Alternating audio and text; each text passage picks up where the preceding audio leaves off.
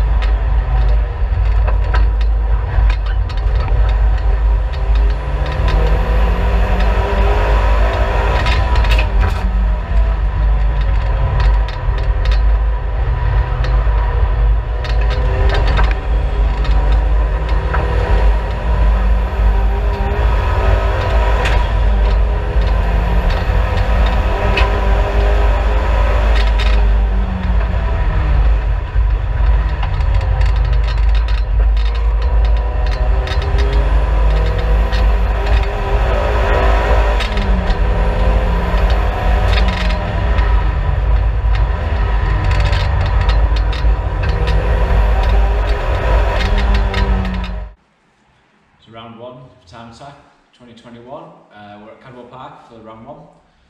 So if anyone watched the live stream, you're probably going to know a lot of this that I'm going to catch everyone else up on.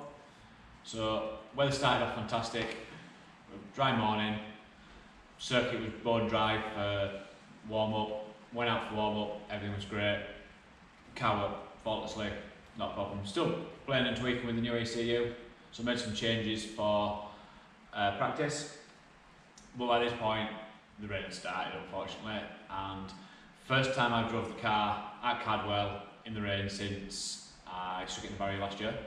So I was very sceptical of that.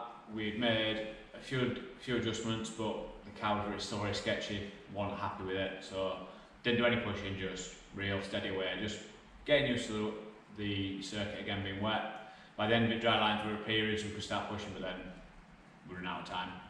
Anyone that was either there or watched the live of Time Attack will know that at dinner time the heavens absolutely opened. The circuit was like a pond, honestly. I think ducks would have been happier there. They'd really probably been complaining. But nevertheless, we made a lot of changes to the car. Suspension went out in quali. Actually, surprisingly, the car performed really well. We softened off all the suspension, we upped the wing angle and made a massive difference to the rear of the car and even the turning as well. I was very happy with what it would do. I wasn't confident in myself enough with the new brake pedal box. First time I've done it in the wet at any kind of speed, so I was probably being a little bit cautious on the brakes.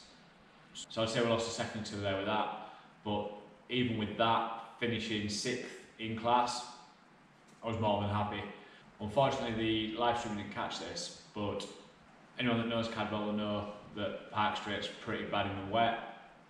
So, and anyone that knows that will know that there's a river that runs across the circuit as you start to head back about the dip on Park Straight. And then I was on about lap 4 or 5, started to pick up some pace, going down there, following Ross Sport's BMW M2. As soon as he hit the river, his snapped and went sideways. 2 seconds later, before I could change or do anything, I hit the water, did exactly the same.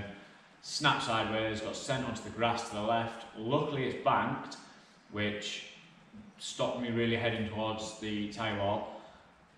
With a bit of throttle, a bit of brake, don't really know what we did, some opposite lock. We ended up going back across the circuit, which luckily, Mike Butler in his M3, he was behind me. He'd left enough space and he could dodge around me. And I went in back across the circuit and on the grass on the other side, so I was very lucky. Bit shaken up, bit taken back by it, because I've been on there 4 or 5 times previous at the same speed and not had an issue. A little bit of aquaplaning, which was expected, but yeah, that was a bit of a ride. And unfortunately, GoPro wasn't in the car. I was having some issues with the GoPro yesterday and I'd given up on it, to be fair. With the weather and everything, we just wanted to get out, do our laps and go home. So don't have any footage of it, guttingly enough. So I will post up any footage or pictures we've got from the day. I'll put them down below while I'm talking away above it. But yeah, no footage that long, so it was a bit of a ride, but happy to come out the other side of it. So after qualifying, then the weather kept coming and kept coming. The pro boys went out, they struggled. The run boys went out, and there was a couple of big incidents, big incidents for them. I think there were about 6 cars in total got in pretty big accidents in run what you brung all during the day. Some were in the dry as well, to be fair. So yeah, it was a bit of a chaotic day. And then after that, it was, the decision was taken to stop the day. It wasn't safe. There was rivers everywhere on the circuit. The start and finish straight was like a lake. So unfortunately, we didn't get to run the final. So on that, because we finished 6th, we miss out on picking any points in qualifying by 1 place, which is a bit of a shame. But I'm more than happy still to come away with 6th place. 6 out of 15. Yeah, top half of the table is a good aim for us this year. There's a lot of fast cars in there, some new faces with very fast cars, very experienced drivers. So top half of the table, to then start pushing up from there is a realistic aim and where we want to be. So happy with 6th place in very bad conditions, and hopefully at Brands Hatch in 7 weeks' time, things will be a little bit better, a bit of sunshine hopefully. Restrictions will be on the verge of lifting completely. We'll be able to actually have a beer as well after a day of racing at the pub hopefully. It'll be pretty nice with the boys. Just want to say a massive thank you to everyone that's made this year possible. I will go through the sponsors. If I forget anyone, I really apologise if you helped out. A&E Motorsport come on board, they've been fantastic, a lot of advice and a lot of help from them boys. Autotech, Liam, he's done the ECU master, ECU, dash, he's done his custom loom, wiring, all the mapping. A&E Motorsport, Alex there, absolutely top bloke. He's a sponsor as well as a very good friend, known him a lot of years.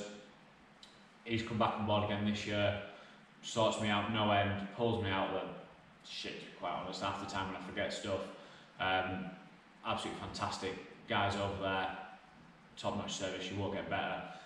As well with Moyles and Mortal. It's a little bit slow this year to get that one sorted, but hopefully that'll be done and dusted, ready for Brands Hatch. We've got SD Graphics, Stuart, absolutely fantastic guy, known him 10-15 years, wrapped this car for the past three years I think it's been. When I've damaged it, he's pulled me out of the shit sorting it. He's top guy, top rapper, he's one of my boys, really good friend, and yeah, any graphics you need, totally custom designs, anything you want. As you see, my car is nothing out of the ordinary. Nest Furniture, this year they've come on board, it's a new one, they're supplying us with some new teamwear. Unfortunately, it was a little bit delayed, so we don't quite have it yet, but we'll have that for brands.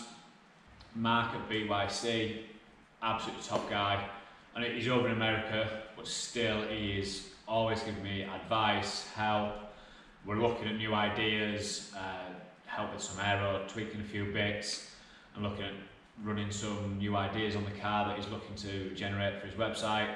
On top of that, I just want to say a massive thank you to everyone that came along to Cadwell to help me and run the car. Craig, Nicky, Adam, Tom, all very good friends of mine. Liam was there supporting the ECU and making adjustments as we got more data during the day. And one final one is a massive thank you to Kim, my better half, my partner. Anyone that knows her, she's pretty well known around the TA paddock. She has seen me this last month, 6 weeks. Ironic enough, when she's moved in with me. Some pretty highs and lows because we've had a tough time getting this car ready. We've had some problems. Some people haven't helped out as what they said they would, and companies have let us down. But we got there in the end, and she has been an absolute rock for me. So massive thank you to her for doing everything she does and just being herself and making sure I seen the light at the end of the tunnel and got us to Cadwell. And then she's our boss as well on race day, so we get told what to do. But anyway, I will mix this with the testing footage that we got from Blyton, purely so you've got some action of the car on circuit. We'll hopefully be out testing again before Brands. If so, we'll get a lot of footage of that. Hopefully we'll be back on the dyno. We'll take some more footage of that because it seems to be a popular one. And then we'll let you know how we get on at Brands when we go to that one. In the meantime, there will be some updates on Tom's CRX, so don't forget about that one. We're going to try keeping the videos coming a little bit more often than what we had done, now things have calmed down a little. So if you haven't already, like and subscribe, hit the bell button, and then you'll get all the notifications. We'll see you shortly on the next video. Thanks for watching everyone, catch you later, cheers.